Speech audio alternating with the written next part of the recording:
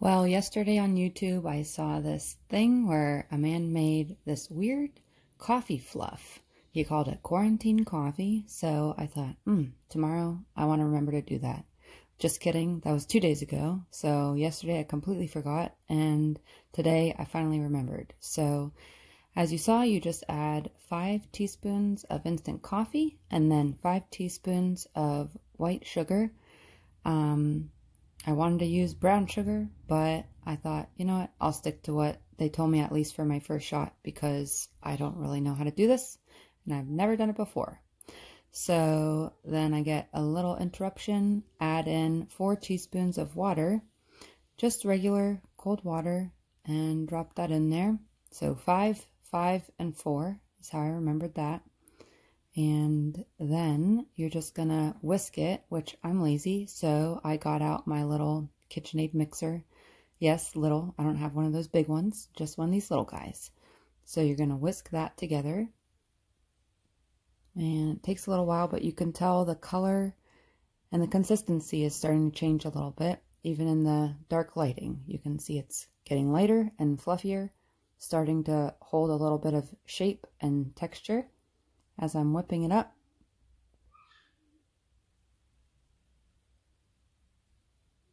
I'm looking at those oranges and thinking, I think I need to go get an orange right now. That sounds really good.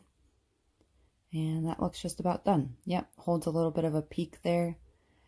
And now I excessively tap it out because I'm just kind of checking to see what that looks like. And there's Thea over there.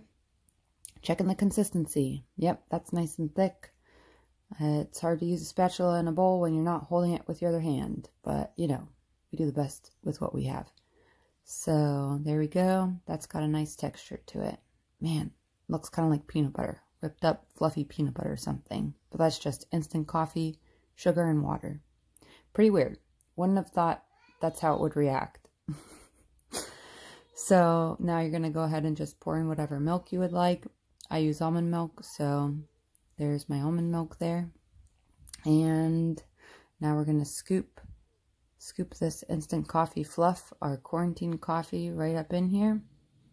TJ came to check out my weird coffee. I asked him if he wanted some, and he said definitely not. So there we go. I'm just scooping it all in.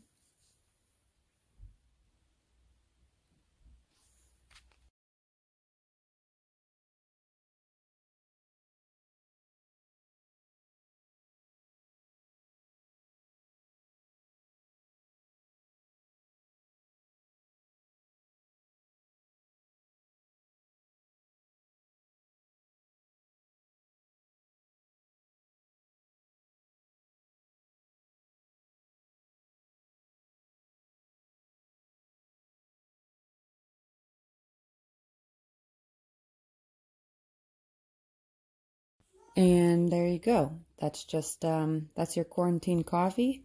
Took me probably 5 to 6 minutes to make. It was pretty easy. I did have instant coffee already, but curious what it will taste like. Instant coffee is kind of bitter, but with the sugar, it did get a little bit sweeter. But as you can see from Thea's reaction here,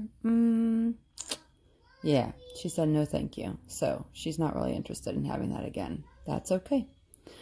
So here you go. And then you're just going to want to mix it in with that milk. Kind of makes a nice frothy latte type drink for you. It's got a little bit of a thicker consistency than normal coffee and milk. So it's iced cold, but try it out and enjoy. Enjoy your quarantine.